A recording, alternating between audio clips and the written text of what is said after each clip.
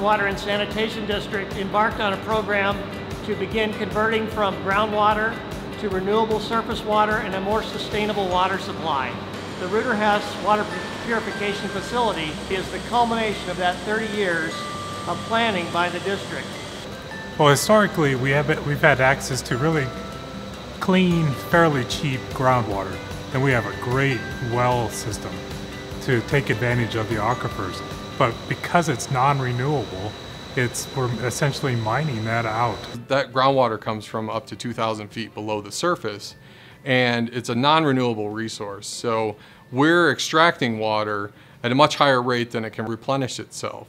And so by doing that, what's happening is the water levels of the groundwater table are actually dropping. And so the result for us is that our well production declines at about 4% per year. We have over 40 wells drilled into the various aquifers, and each year that water table continues to drop.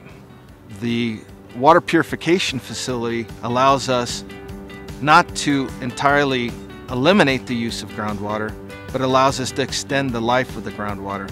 We've got decades before we have serious issues, but what we can do with this facility is reuse our return flows, our treated wastewater.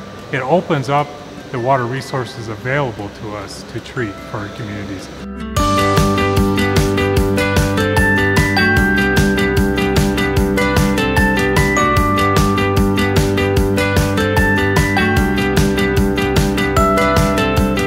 The overall water supply system for the district still consists of groundwater wells, but also now includes surface water supplies removed from Cherry Creek, alluvial well water that's pumped from Cherry Creek, and reclaimed wastewater. All this water ends up in Rueter-Hess Reservoir, and the water purification facility treats that water for distribution to the customers.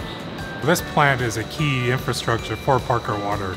What it allows us to do is start implementing a renewable water supply. I envision this facility is not a Parker Water and Sanitation facility, it's going to be a regional facility.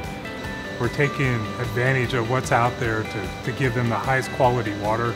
And I think it's not only good for the community, but good for the industry.